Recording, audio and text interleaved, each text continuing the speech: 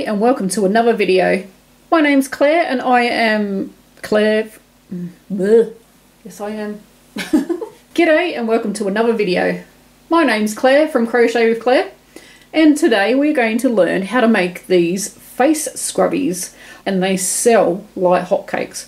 These are great to add to Christmas gifts or any gift for that matter. They are used for cleaning your face or for taking off makeup, and they work really well. There is a free written pattern located on my website. I will put a link for you in the description box below the video and also the comments section as well. So let's get started on the lesson. For our supplies, we're going to need some cotton yarn. This is 100% cotton yarn. It is an Australian brand from Bendigo Woolen Mills. I will put a link for that in the description box, but you can use any cotton yarn that you have.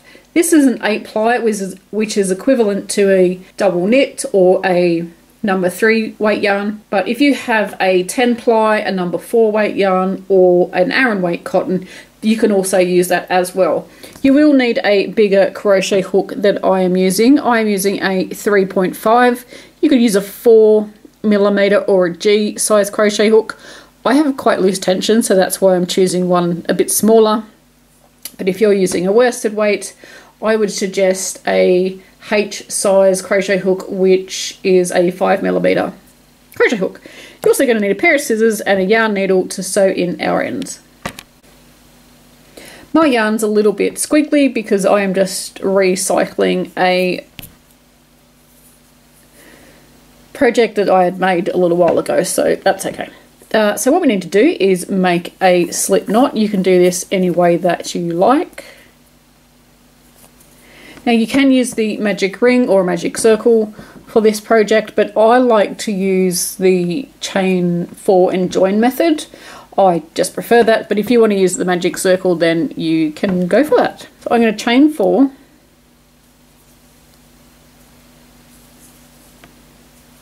And then I'm going to join to the very first chain.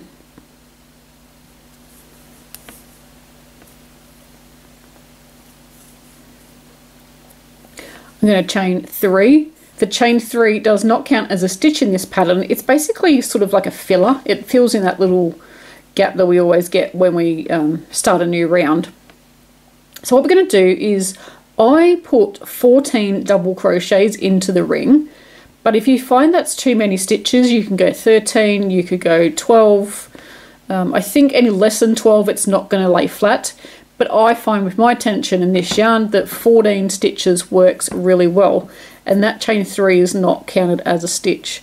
So the hole is quite small, it's just there. So we're going to yarn over and go into there. If you find your chain 4 is too tight, try chain 5 and that might be easier for you to do. But I've made so many of these. I've made hundreds. I sell these at a local shop and they go really well. So like I said, I'm going to choose 14 because that's what works for me. If that doesn't work for you, then that's okay. You can definitely change the pattern up.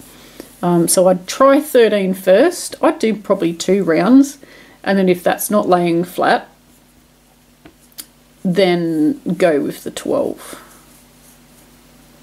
But I find that 14 does not ruffle, and it also doesn't curve up because it's too tight.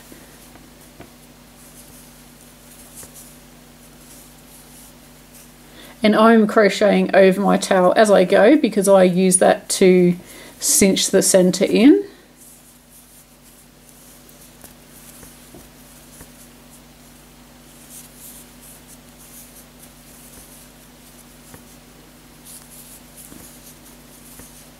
I'm not actually counting, I'm just putting in a heap of them. 1, 2, 3, 4, 5, 6, 7, 8, 9.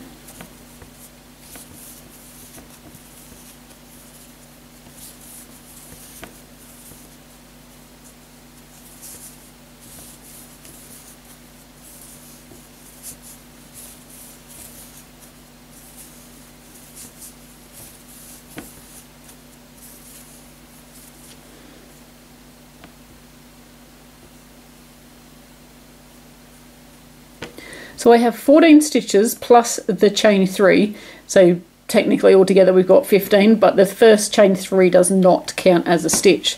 So what we're going to do is join at the top of the very first double crochet. So that is just there. And we're going to join with a slip stitch. Then we are going to work 2 double crochets in every stitch around. Again, we're going to chain 3. This does not count as a stitch. We're going to yarn over and we're going to go into there, because that's the top of the double crochet, and work 2 double crochets.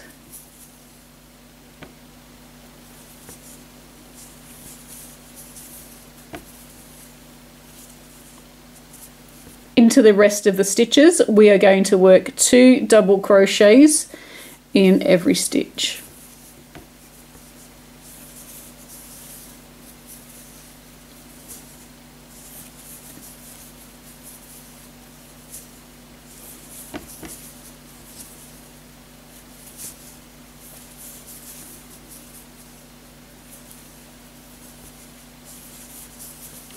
So pause the video and I will meet you when we have finished the round and we're ready to join. I'm up to the joining part and we're at the end of our round, and I've just done my 2 double crochets in there, and we're going to join to the first double crochet, which is this one here. This is our chain 3 that we're going to ignore. So just like before, we're going to join into the top of the double crochet, going under both loops at the top there, and then just joining that together. If at any stage that your face scrubby is the size that you want, you can obviously just stop. This is a thinner yarn and I normally do 3 rounds. But if you're using a thicker yarn than I am, then you may only need 2 rounds, or you may only use 3 rounds. It is completely up to you. Into our first stitch, so I've just done my chain 3 while I was talking, sorry about that. Is the first stitch again, which is the double crochet. That's the chain 3. So in that double crochet at the top, I'm going to work 2 stitches. So 2 double crochets. Into the next stitch, I am going to work 1 double crochet. So into the next one there.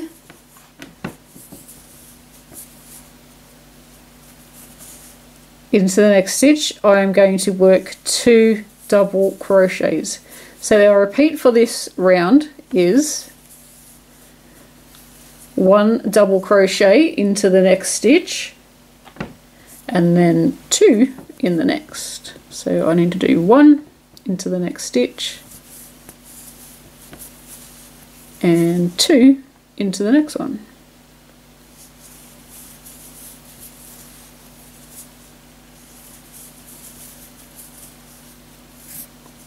So work this all the way around, and I will see you when we are ready for the joining. Pause the video and I'll see you there. I am just coming up to my last stitch, which is just 1 double crochet. And then we're going to join into the first double crochet, which is just here.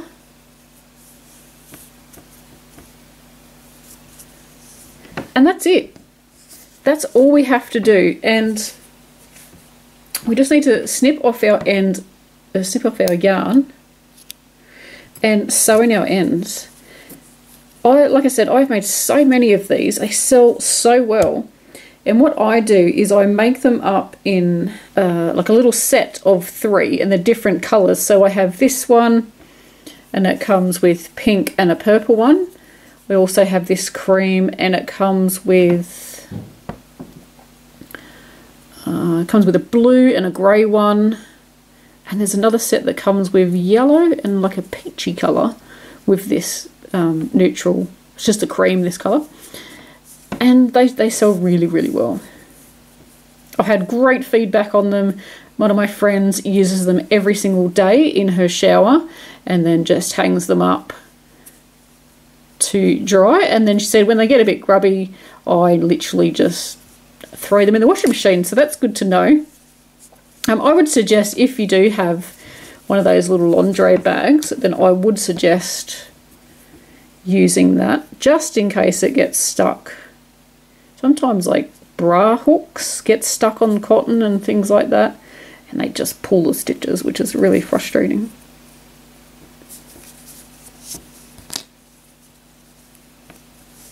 So we can cut off our yarn end. I must have sewn the other one in completely because it's gone.